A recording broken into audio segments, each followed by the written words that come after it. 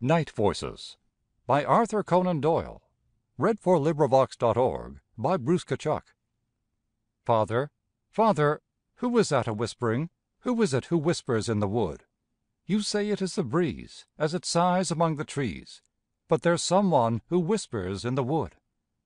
Father, Father, who is that a murmuring? Who is it who murmurs in the night? You say it is the roar of the wave upon the shore, but there's some one who murmurs in the night. Father, Father, who is that who laughs at us? Who is it who chuckles in the glen? Oh, Father, let us go, for the light is burning low, and there's somebody laughing in the glen. Father, Father, tell me what you're waiting for. Tell me why your eyes are on the door. It is dark and it is late, but you sit so still and straight, ever staring, ever smiling at the door. End of poem.